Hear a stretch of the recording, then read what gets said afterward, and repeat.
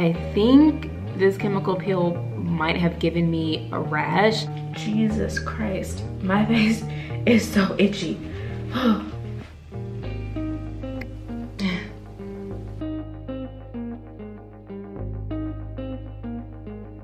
What is up, guys? So in today's video, I am going to be getting another chemical peel. I'm so excited. So as a lot of you know, I am sure, I had a really bad breakout at the beginning of this year that caused a crap ton of breakouts and hyperpigmentation. It has gotten significantly better than it used to be, but it is still not all the way there. So I just wanted to come on here before I got the peel to show you guys what my skin is looking like before. And in case my skin does look kind of ashy, I'm looking real gray right now because I washed my face. I had tinted moisturizer on it, but I wanted to take that off before my appointment.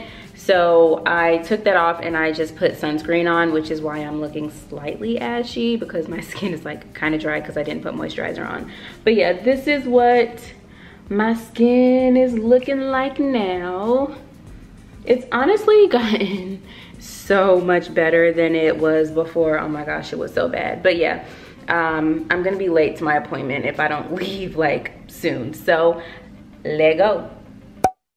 Good morning. Today is day 2 of my chemical peel. So I didn't film last night just because essentially the night of the first day, all you're supposed to do is cleanse the peel off with a gentle cleanser. No moisturizer, no nothing, literally just cleanse it off. So that was night 1, pretty uneventful. So I didn't film it for you guys, but today is a new day. It's day 2.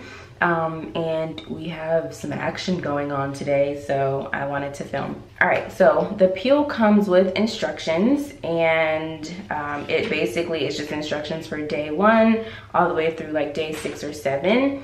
So on day 1, you get your peel, you keep it on for a minimum of 6 hours, and you just wash it off at night with a gentle cleanser, which is what I said I did. So day 2 a.m.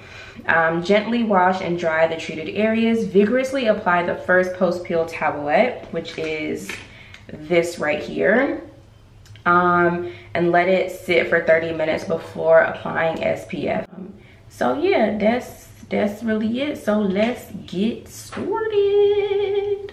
All right, so my face is nice and wet. So I'm gonna take some of my gentle cleanser, like a pea size amount, maybe like 2 peas actually.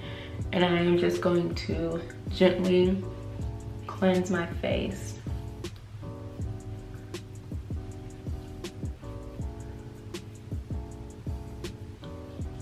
Oh, and I'm also going to cleanse my neck because she did put peel on my neck as well. So my neck will likely peel.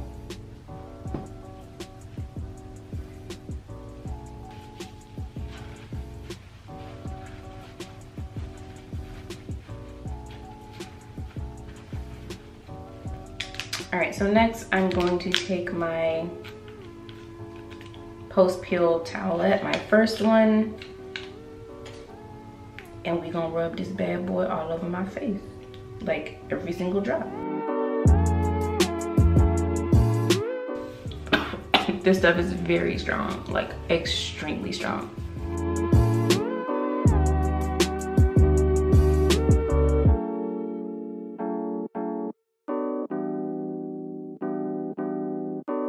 And what you really want to do is focus on the areas where you have a lot of hyperpigmentation and really just kind of like go in on those areas especially. So I have a lot of acne scarring on my jaw lines and also like my chin area and my forehead, basically all over my whole face, if we're being real. Okay, so I think I've used up literally every drop of this. So now I have to wait 30 minutes to put my SPF on. So I will be back in 30 minutes.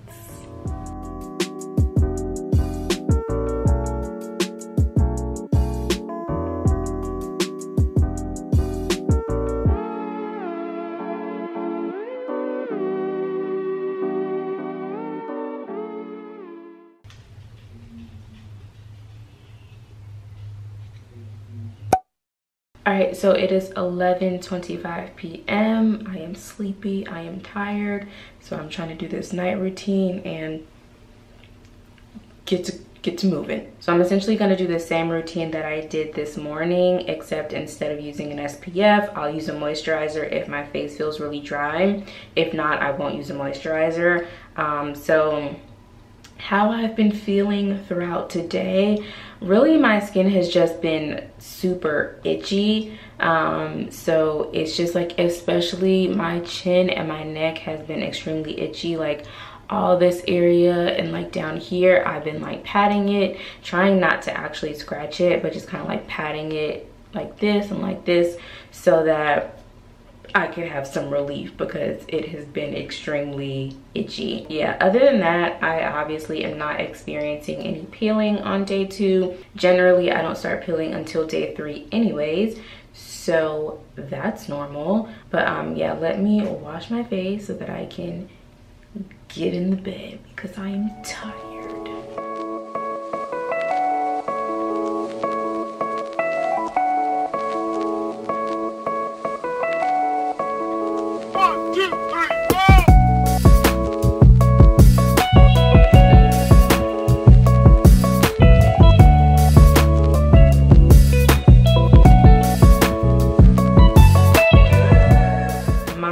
Face is ridiculously itchy right now. Oh my god, help me.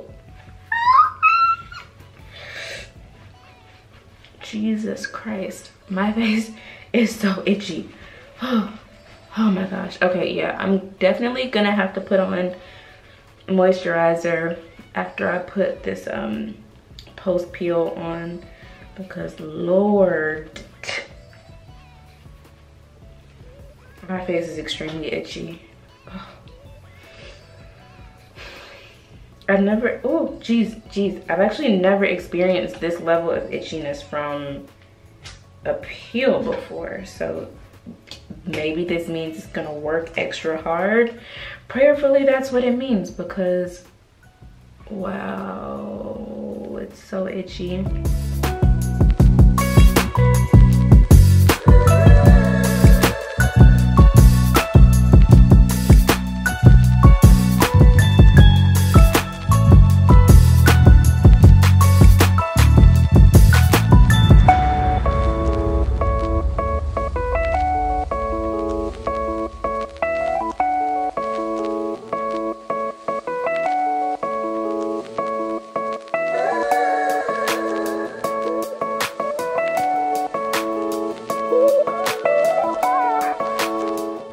So it actually feels a lot better now. It's not itching as much. That itchiness was something else. I thought my face was gonna fall off. But yeah, so I think I should be fine without a moisturizer tonight. If it gets really bad again, I'll just come on here and put some on my face to relieve the itch.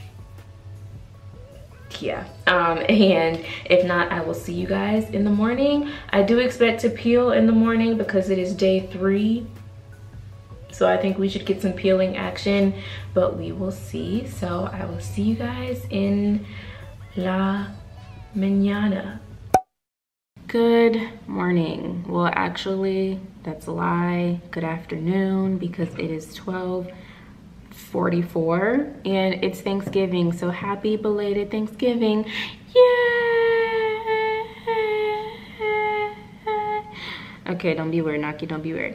All right, but yeah, so it is almost 1 o'clock in the afternoon on day 3 of what I thought was my chemical peel, but honestly, this chemical peel might be a complete fail for 2 reasons. The first reason being that day 3 is when I normally start peeling, and I woke up this morning, no peeling. I washed my face this morning with my gentle cleanser, put on my SPF, put on a little bit of my post-peel moisturizer, and still no peeling. And again, it's like 1 o'clock in the afternoon, so it's been a solid like 48 hours since I have gotten the peel. So where's the peeling? I will say, I do have a little bit like underneath, sorry if my face is gray. That, I really do not like that, that sunscreen. It makes my face so gray. So I think I'm just gonna start using my regular sunscreen because this one makes me look so gray. But anyways, yeah, so you can see here that, why is it not focusing? You can see here that I do have a little bit of peeling, but that's literally all the peeling thus far. But yeah, so number one, I think this might be a fail because I'm not peeling yet. Number two, I think this chemical peel might have given me a rash. So as you guys remember last night, I did say that my skin was itching so bad when I washed my face, and even yesterday throughout the day my skin was just really itchy, mainly like around my neck and then like on these sides of my face and my chin. So literally like all day I'm just like patting my face and my neck, kind of like how you pat your head when you know your weave itch. Like I was doing that on my face all day yesterday. So then today I washed my face this morning, and as I'm looking at my face, I'm like, why does my skin look uneven? And it looks like a heat rash, looks almost like it just looks like a bunch of tiny bumps on my face. I don't know, it could be a heat rash. It is the winter time, so I do like keep my heat on, so it could be that, but I don't really think it is. I think it might be the chemical peel. So I don't know if you guys can see, I'm gonna, if I can focus it, I don't know if you guys can see, but basically right here, like right all along here, I have a bunch of little bumps, and it looks like a heat rash. I don't know if heat rashes itch or not, but this has definitely been itching, mainly right here. I haven't seen any little bumps like over here or on my neck. I just see a lot like right here. So I don't know if that's a byproduct of the chemical peel. If it is, I was not warned about it. So, you know, I'm pretty taken aback and appalled by the scenario at hand. But yeah, so I don't know. I don't know. I am gonna go on about my day, go enjoy my Thanksgiving, and I will be back if there's anything to share. Hopefully there will be, but you know, I can't make any promises because I'm real disappointed with the lack of anything happening right now. But yeah, so I will be back if there's anything to share. Peace.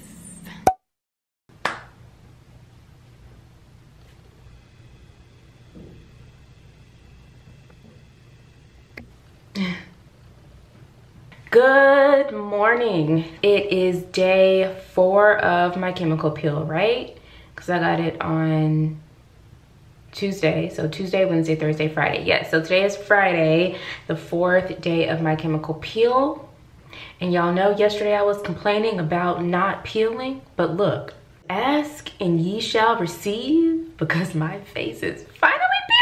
As you can see, primarily, at first it started peeling like right underneath my lip, and then it kind of spread to this area. I did cut off some skin because it was hanging, so I did start to just like start cutting it off, and then it's kind of spread over here and then to like around my laugh lines. Is that what you call these things? No, that's not what you call these, but just like in this area right here, it's starting to peel.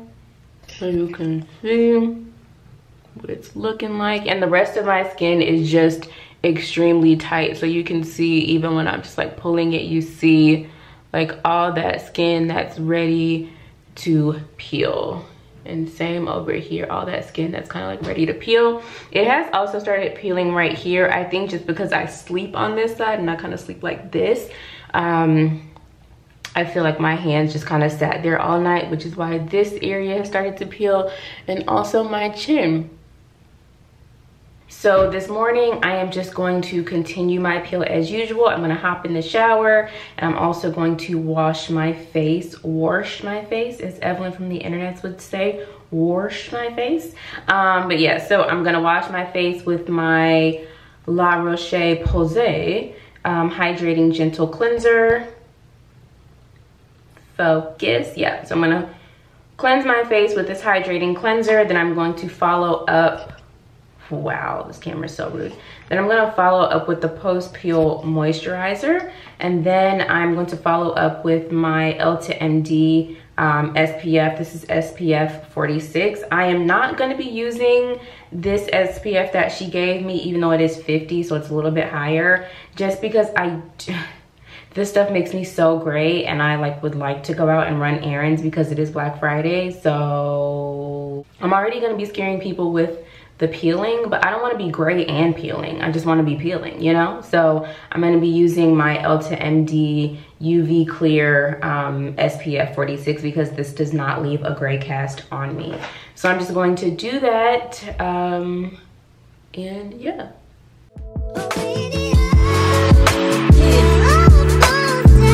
This is the real one, baby. I'm telling you.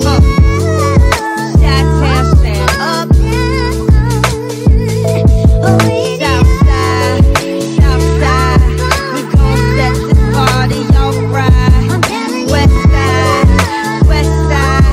we gon' set this party alright. Man, I promise, she's so self-conscious. She has no idea what she's doing in college. That major and don't make no money, but she won't drop out. Her parents are looking at her funny. Now, tell me that ain't insecure. The concept of school seems so secure.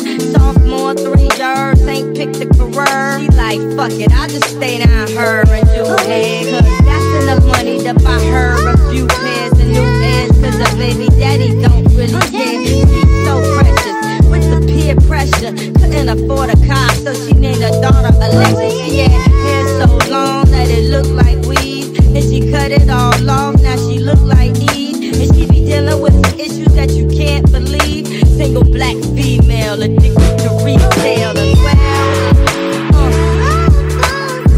And when it falls down, who you gonna call now? Come on, come on. And when it all falls down, Southside, we gon' set this party alright. Westside, we gon' set this party alright. Southside, we gon' set this party alright. Westside. Alright guys, so my face is finally done peeling. It is 10 days post peel. So the way it works is a lot of times your skin peels until about day 6 or 7, but the chemical peel is still working. There's still skin shedding and all that kind of stuff. So about day 10 is where you see the for real results, you know, the for real results. Overall, this peel that I got, which is the Perfect Peel versus the VI peel, honestly, I didn't really feel or see much of a difference. I feel like they work the same. I do feel like this one was a lot more itchy and irritating to my skin than the other one was. So yeah, that's that. But ultimately, I do feel like my skin is literally baby soft smooth. It feels like a baby's butt, honestly, truly. I do this spot right here is where I see the most immediate results. I don't know if you guys can see that, but this is where I got burned from that esthetician 2 months ago, and I think that this spot lightened up significantly because of the chemical peel, so I'm super happy with that. The rest of my spots are still there, of course, because one chemical peel is not going to get rid of all your dark spots at one time. That's just not the way it works. It happens over time as you use your skin brightening products, as you get more chemical peels, microderm, all those things that really help with hyperpigmentation. So yeah, it was that time of the month, so I have 2 annoying new freaking dark spots from pimples that came last week. In the middle of my chemical peel, I got a pimple right here and a pimple right here. They're hormonal because it's, yeah, again, it was just that time of the month. So that's kind of annoying, but overall, outside of that, my skin, I think, is a lot more smooth. I have really big pores on my cheekbones, and I do feel like it does help them get smaller, reduces them in size whenever I get a chemical peel. So overall, This peel was a 10 out of 10, but I also feel like the VI peel was also a 10 out of 10. That's it. I hope you guys continue along with me on my skincare journey. Be sure to subscribe and also check out my skincare playlist to just like see all things how I'm taking care of my skin. Give this video a thumbs up if you liked it, and I will see you guys in my next one. Peace.